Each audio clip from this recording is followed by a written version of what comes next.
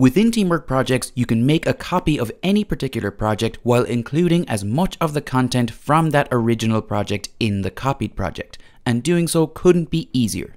So you can see here that I'm in the Company Newsletter 2018 project, and if I want to make a copy of this project, all I need to do is select the options drop down here within the Overview tab, and then just select Manage Project.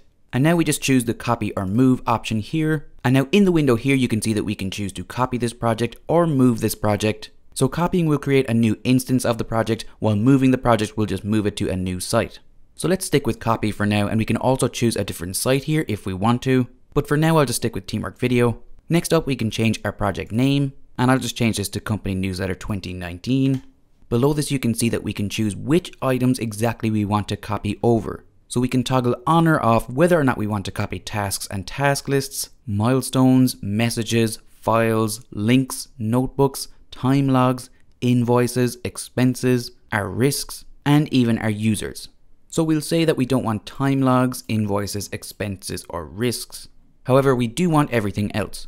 So now if we take a quick look at the Options tab, and the first thing you'll see here is our date offset option. So currently this is set to 406 days. And that's because the project that we're copying was created 406 days ago. So that will mean that all the dates for all of the tasks, etc. will be offset by that number of days. So we can change this if we want to, or we can choose a date here. But for now, I'll just leave that as it is. So you can see here that we're currently shifting all tasks and milestones by the same number of days. However, we can change this if we want to. So we can select to not include Saturdays and Sundays. Or we can calculate new dates, but keep these tasks and milestones off weekends.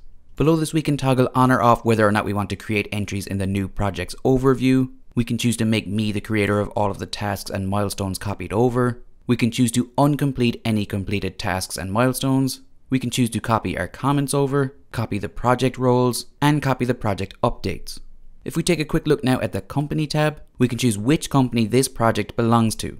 So I'll just leave that as Teamwork Video. And now once we're happy, all we need to do is select Copy this project. And there we go. Now you can see that our project has successfully been copied into our new Company Newsletter 2019 project. And that's just how easy it is to copy a project within Teamwork Projects. If you have any further questions, feel free to contact us, support@teamwork.com.